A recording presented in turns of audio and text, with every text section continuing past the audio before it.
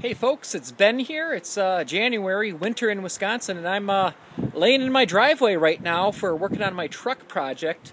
I've got just an old beater pickup truck here that what I'm going to do is I'm going to convert it to a plug-in hybrid pickup truck. So imagine a Chevy Volt that can haul firewood or tow a trailer, do some things like that.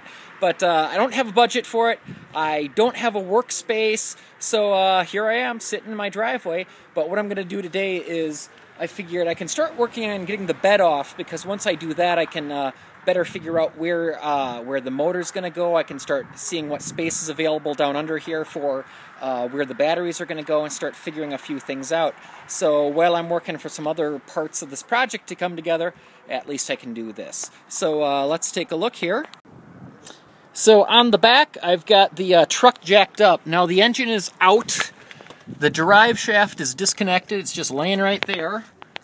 There you can see the drive shaft, where the drive shaft would go to the differential, the gas tank.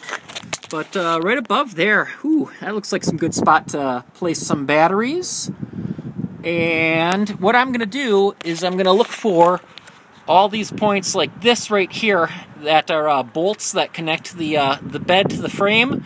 I'm going to hit those with some PB Blaster, let them soak, penetrate oil, and get those out of there so I can work on getting this truck bed off. Once I do that, I can start figuring out where the motor's going to go and how I'm going to attach it in there.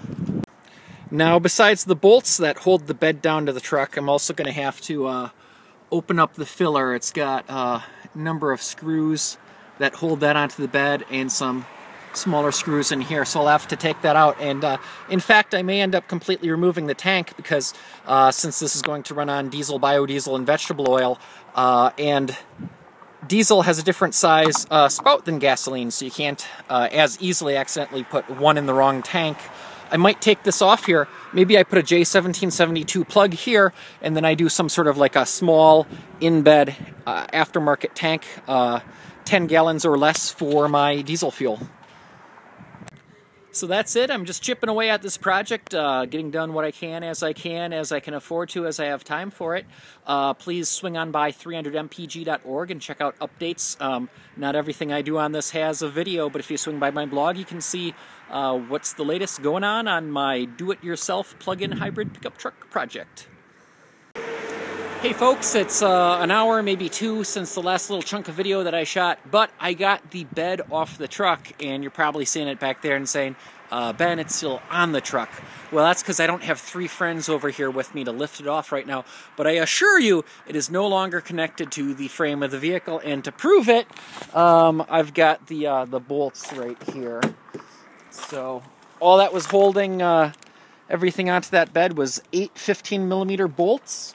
So I got all those out of there. I pulled the gas cap filler neck stuff off, and the wire harness that connects to the lights in the back, I got that off.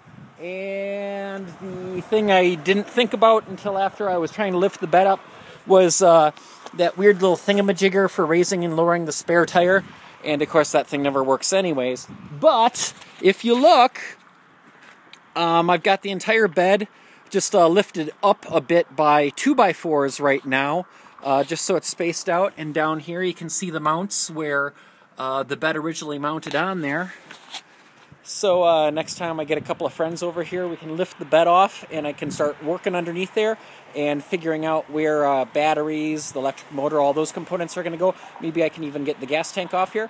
But yay, I'm excited just because I'm freezing cold, and yet I still managed to get something done. So the snowball is rolling. See you next time.